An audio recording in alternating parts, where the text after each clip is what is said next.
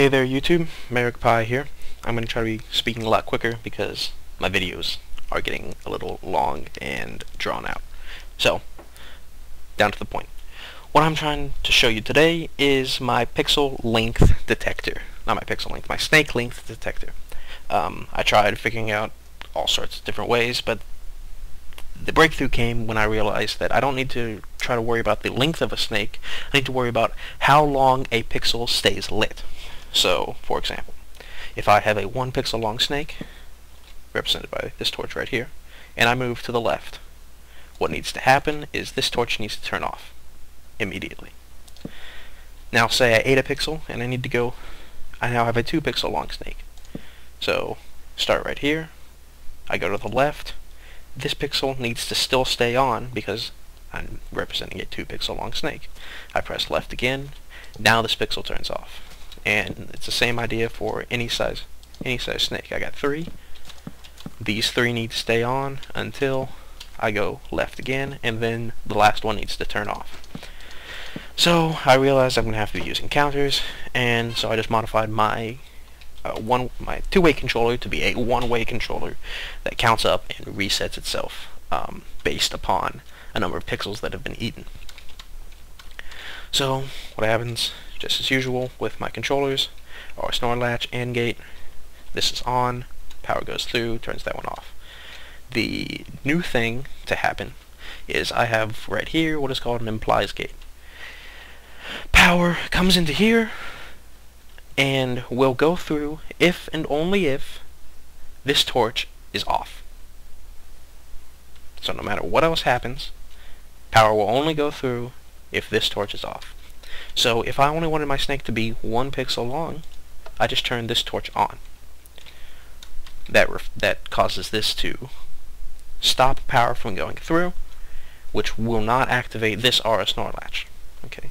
So how that works to make the snake or the pixel stop after only 1 press, I have another implies gate right here. Since power did not go through here and not trigger this RSNOR latch, there is no power coming in through here. So this is like the B being off on implies gate. So since no power is coming through here, the information that was pulsed from this AND gate will travel down here, hit this, and send through. Since this sends through, it goes back to this RSNOR latch, which represents my displayed pixel. I guess it should be on right now. This RSNOR latch, which represents my displayed pixel, and it turns it off. So, quick example for just a 1 pixel long snake. So, this right here is just representing the directions that I pressed. It really doesn't matter which direction I press, all 4 of them need to send a piece of information into here, a pulse into here. So, 1 pulse. After 1 pulse, this pixel should turn off. Exactly right. So let me reset it. I don't have a reset built in here yet because inside the actual Snake game, and there's a sneak peek at it being combined and put together. Inside the actual Snake game, it's not going to need to have a reset like this because the directional AND gates will cause it to reset. Let me turn the lights back on. So now, let's say I just ate 2 pixels. I'm just going to skip this one just so I can show it a little bit better. So it just ate 2 pixels now.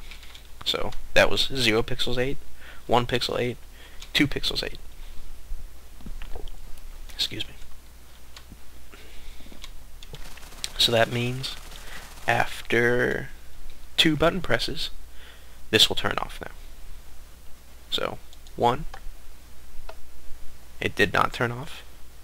2, I'm sorry, after 3 button presses, 3. There, turned off. And it reset my counter. So, I was pretty darn proud of this. It will make your snake be equal to the length of its head plus the number of pixels that it's ate. That's about it.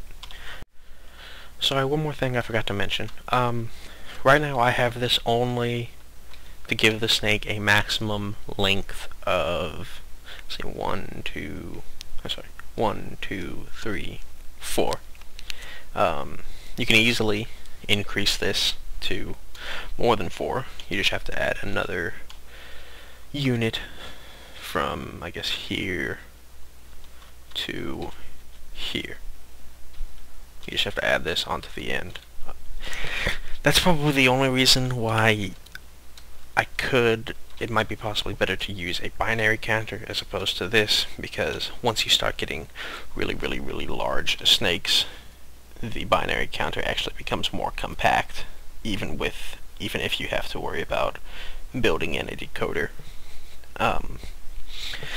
But since for my prototype snake game, I'm just going to make the snake be a maximum 5 pixels long, so its head plus 4 pixels coming from things like this.